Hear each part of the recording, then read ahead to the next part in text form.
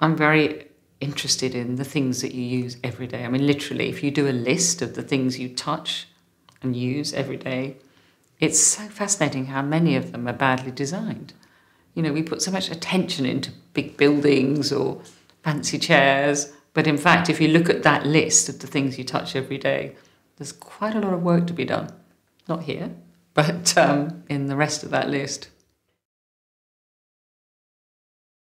This glass is designed by Ingegerd Raman, Swedish glass and ceramics designer. It was designed in 1961.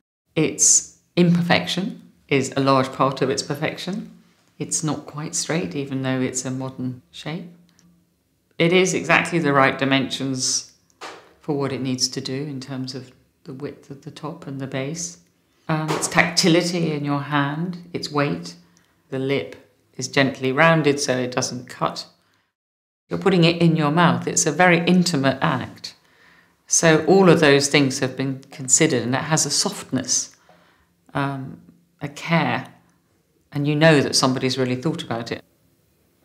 You can't reinvent the spoon or the bowl or the glass. I mean, there are certain essential parameters that have evolved over thousands of years. But of course, you can always reinterpret those. And so it's finding that balance between the two where it doesn't become sort of funny shapeism, but still feels relevant and fresh. And I think this strikes the perfect balance.